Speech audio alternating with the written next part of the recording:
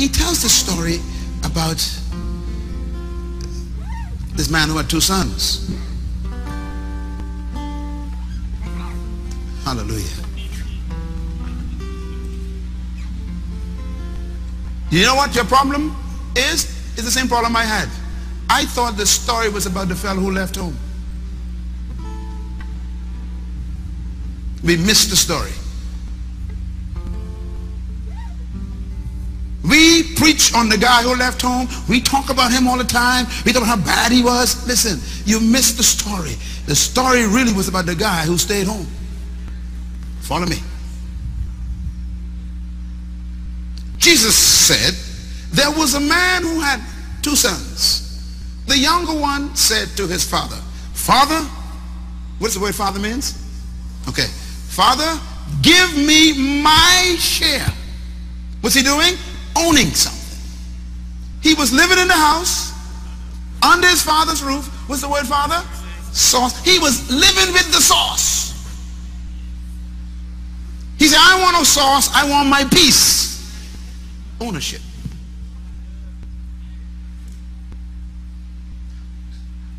So the father divided his property between them.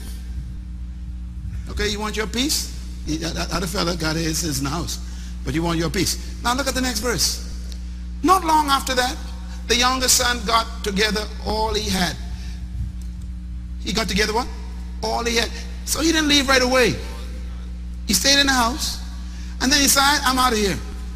I want my own life, my own family, my own this, my own that, my own that. I don't want to be under no sauce. This is a stupid son. He gathered all he what? Had. What do you have in your purse? All you have. And he what? Left for a far distant country. And there he squandered whose wealth? His wealth. Each word is important now. What is his? What he took. What did he took? What he demanded. This is a stupid son. He was living in the water. He says, I want a bucket full and I gone. And now he out there, he drink all of it and even share some with other people. After he had spent everything he had, there was what? A severe crisis. That's where we are right now in the world. In the whole country, there was a crisis. And he began to be what? In need. Don't look now, but someone right behind you got that problem right now. Where do needs come from? When you own things. When you decide this is mine, you begin to create lack. I love the story though. Watch this. This story is about the kingdom now. Watch this. So he went and hired himself out to who? To a citizen of the system. I want you to think with this statement. It might be you this morning. You sell your soul to the system. He was living in the house of the sauce. Ended up employed by the system. Now when the system employs you, they don't just employ you, they make you eat pig food. Oh man. I know how you felt. You went to the bank last month and the banker treats you like dirt. Pig food.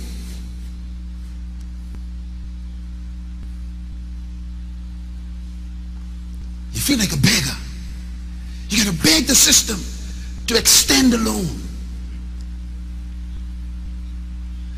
After all that money you gave them for the last 20 years, you got to beg for an extra $1,000. That's a pig pen. The system employs you and makes you a pig eater. That's the system. They sent him into the fields to survive. Anybody feel that way? Let me see your hand. You feel that way that the system got you like a pig? That's okay. They had me like a pig too, man. I felt like, man, I gotta swallow what they give me. I gotta put up with whatever they give me.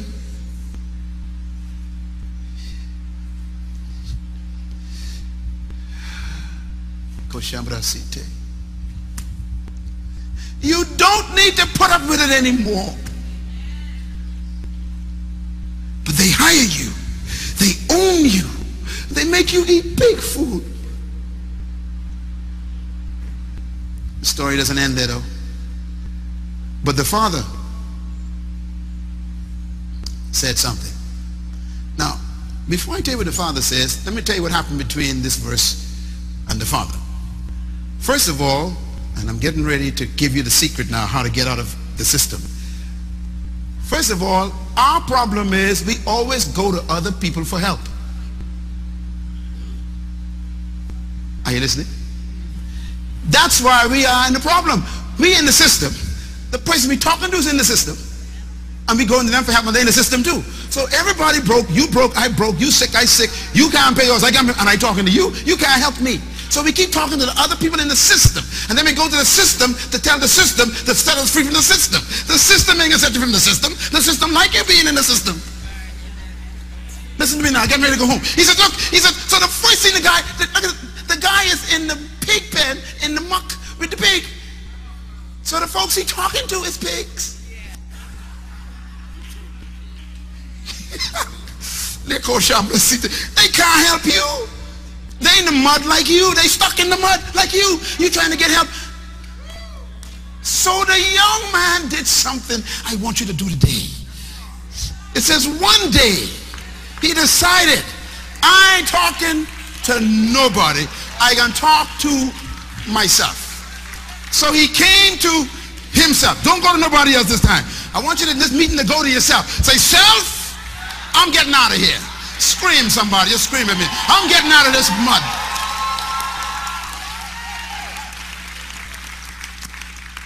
Today, have a meeting with yourself.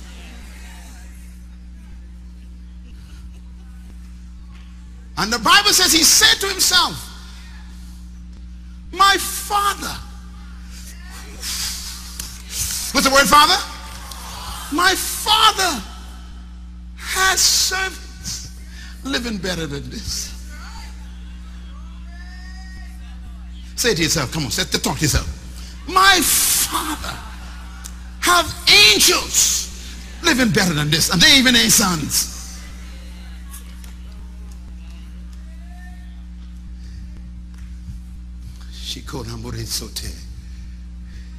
Don't forget what God said. He says, I will arise. Now let me tell you something very important here. The father never went looking for him. Let me just say this to some of you religious people in this church. There's an attitude in the church which says, I had a problem and Pastor Myles never came looking for me.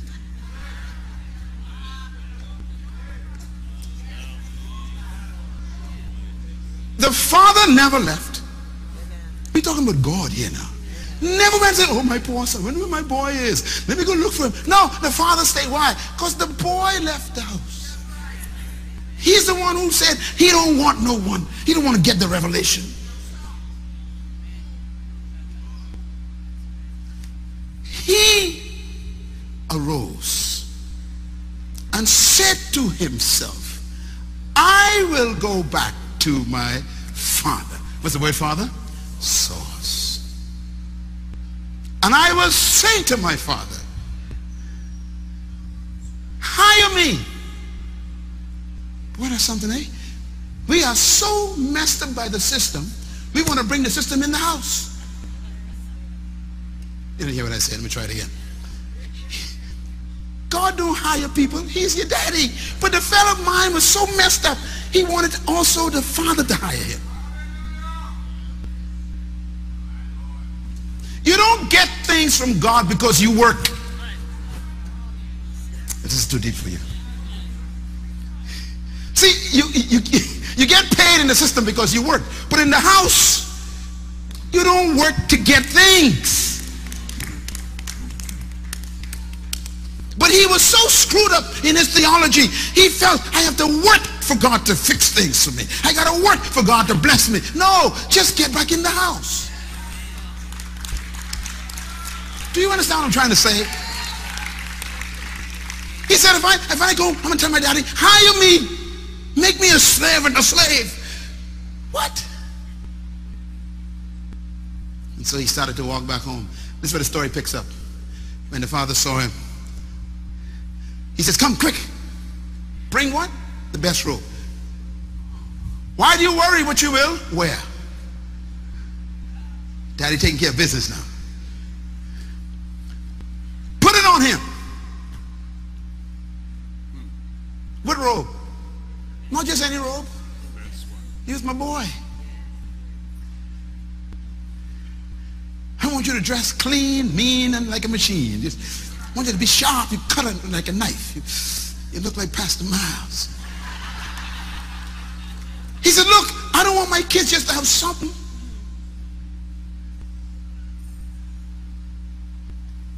The attitude of the father.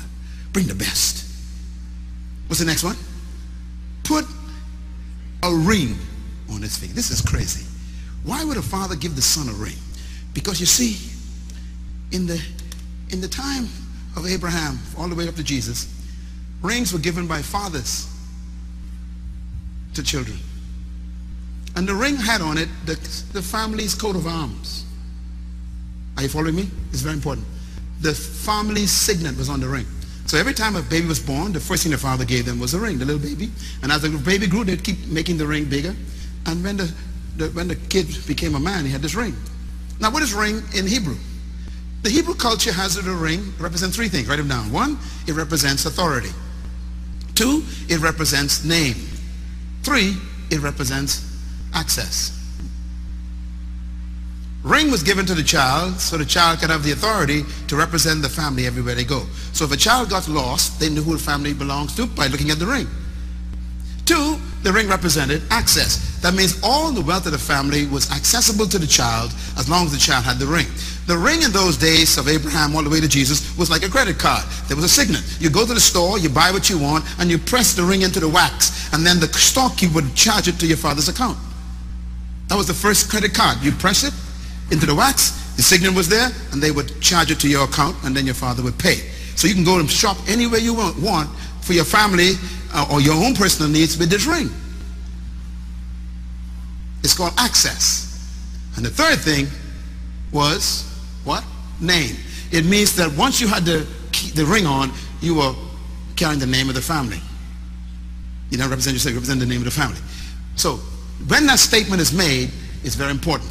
The son abandoned the family, remember? So he abandoned access, he abandoned the name, he abandoned the authority, he abandoned all the wealth. But now he's back home. The father gives him the robe, which means his royalty. He gives him back the name of the family, the authority, and the access to all the wealth. And then he says, kill the fatted calf. Look at the fatted. The means there's in a Jewish family, they always had, sheep and goats around, but there was a certain animal that they would keep. They would clean him and they would feed him the best of everything, this certain animal. That was called the fatted calf. That was the one you kept for a special guest who would come to visit. You only saved it for those who came to, like royalty come to visit your house, or your special guests. That's the cow you killed for them. He says, bring that one.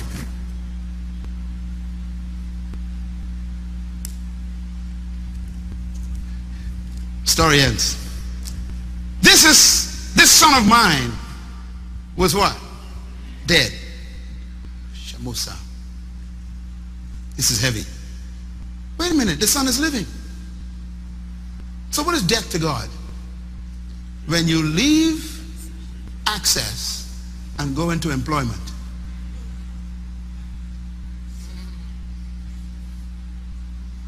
He calls it death. That's why they call it a mortgage. Mortgage. Mortgage. Oh, you're laughing. Look it up in the dictionary. It actually means death.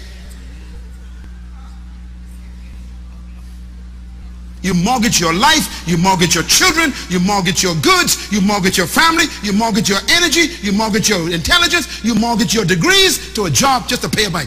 It's death.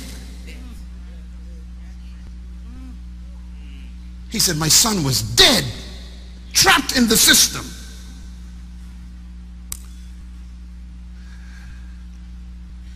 That's why you hate Monday mornings. You are the walking dead, catching a jitney. Where you going? Work. What are you going to do? Be bored.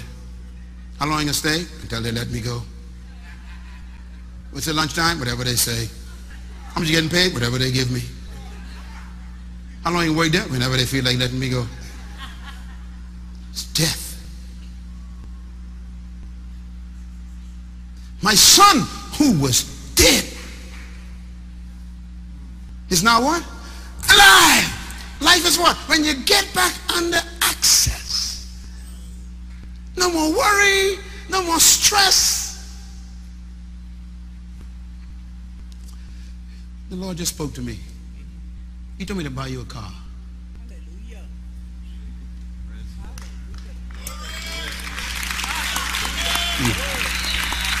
Like I said. He said when you get under access, you come back alive. Hey boys, I need life. Because this mortgage is killing me. This mortgage. Get back in the house.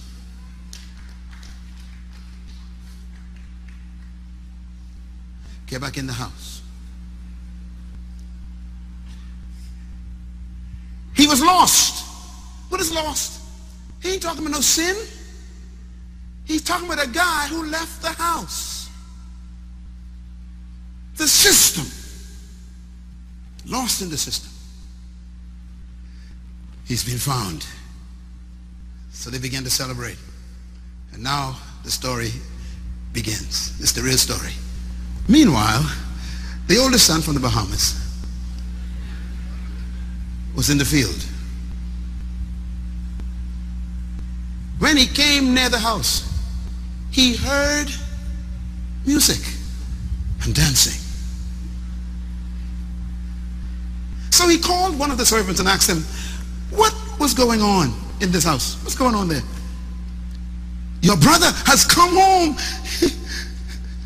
and your father has killed the fatted calf because he has him back safe and sound out of the system.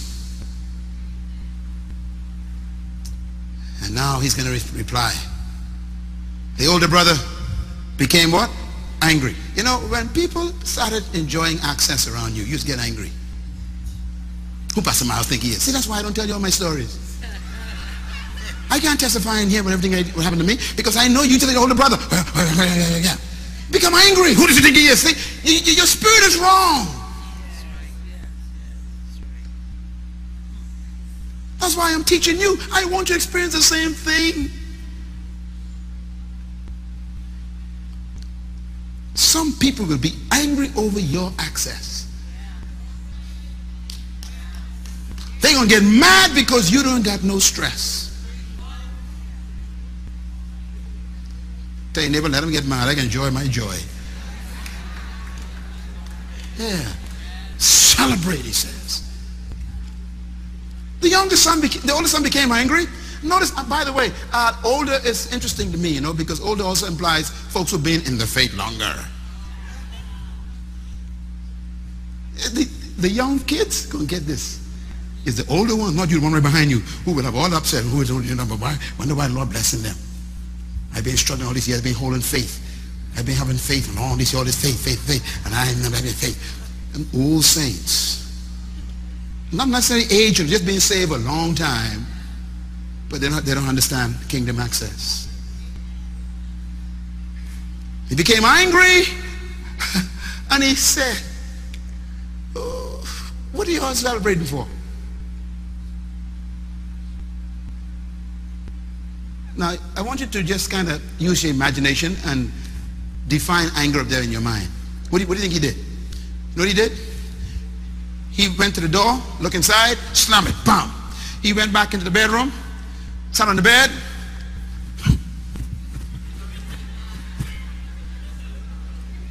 So the father wondering, where's my other son?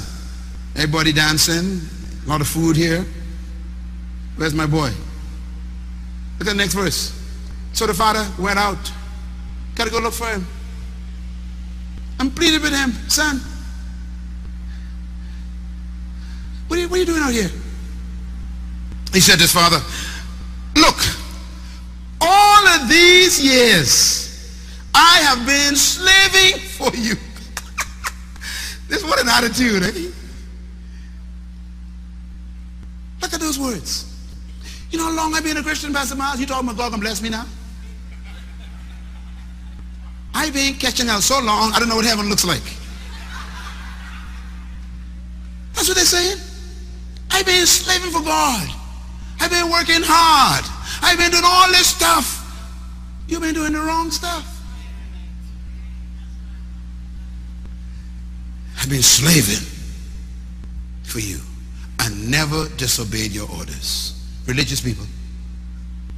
Yet you never gave me a young goat so I could celebrate with my friends.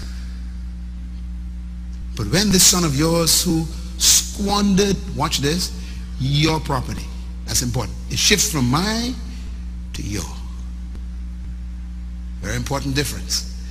In other words, it was always yours, but he took some of it and made it his. And now he came back and is making it yours again. But you never celebrated me. You never gave me anything. Oh, I love the answer. That's a great answer. My son, not my slave. Now remember he said he was a slave. My son, you are always with me. My daughter, I said to my daughter, sweetheart, you got to get married. He said, Daddy, I ain't getting married right now. I enjoy just having you take care of me. She said, even when I get married, I can keep my name. I said, no, you can't do that.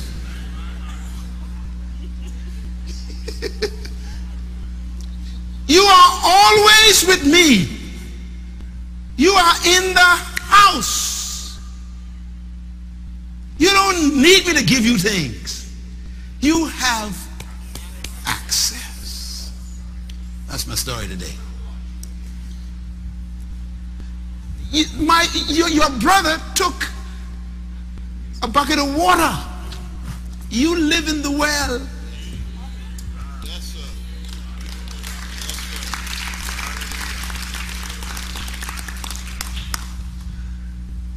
You are always with me, and everything I have is yours. We had to celebrate your brother because he was trapped in the system. He was dead. He's back under access now. Rejoice with him. No more stress in his life. No more tumors. No more high blood pressure. Rejoice. He's found. The story really is about this brother. This year, God is saying, come out from the field. Come back to the house. Everything is yours. Everything is yours. Jesus told a story about the kingdom one time. He said there was a man, a father, a very rich man, who had two sons. One of them came to him and says, give me what is mine now. Remember that guy? He was asking for ownership. He wanted to control substance. He wanted to say, this is mine. Matter of fact, that was the request. Give me what is mine. Mine is a dangerous word in the kingdom. Because whatever is mine is all I have. And he left home. Now here's the problem. If you own something, when it's gone, you own nothing. And there came a moment when that young man lost everything he claimed was mine. He ended up a victim of the system, and the system was a big system. Some of you, if you're not careful, you're going to end up eating the slop of the world just to survive, while your father has servants eating better than you back at home. And the Bible says one day he came to himself. He didn't go to anybody else. If you want to be free from oppression, don't go to nobody. Come to yourself first. Visit yourself and ask yourself, what am I doing here? I'm singing songs, worshiping God, prophesying, but how do I get in this mess? The first step to freedom from poverty is self-visitation. When we have needs, we run to other people first, looking for help. But this young man was smart, because the folks you run to for help, they broke too.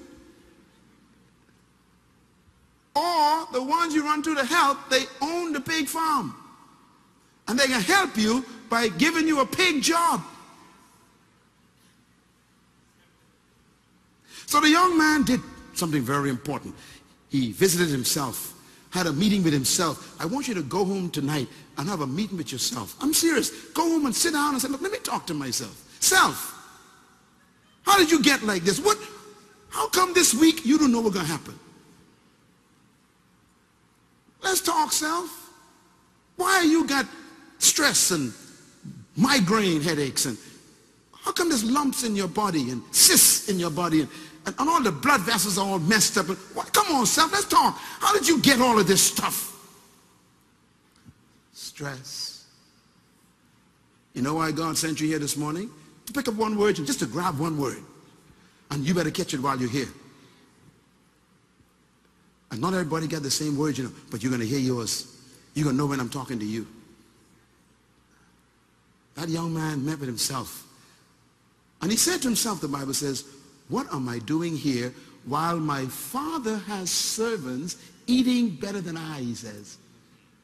And then the second step, he says, I will arise. In other words, there comes a moment where you got to initiate your own action.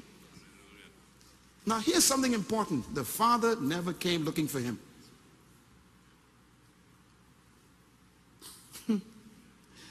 Help God. God said, Start the process yourself. Some of you started this morning. You started tithing. Some of you never gave an offering more than $1,000 or $500 or $100 or $10. You know, you said, God, I can't afford it. God said, I dare you. Start something you never did before. Initiate the change.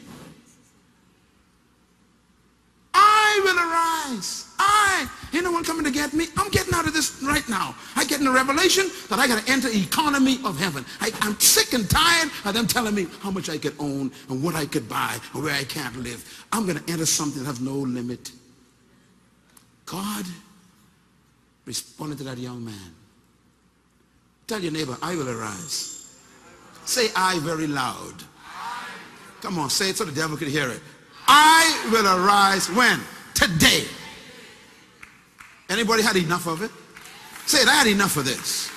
Say it loud. I had enough of the banks and enough of the stress and enough of the boss telling me, threatening me with my job. I had enough of this. I got to live in a system where there's no threat.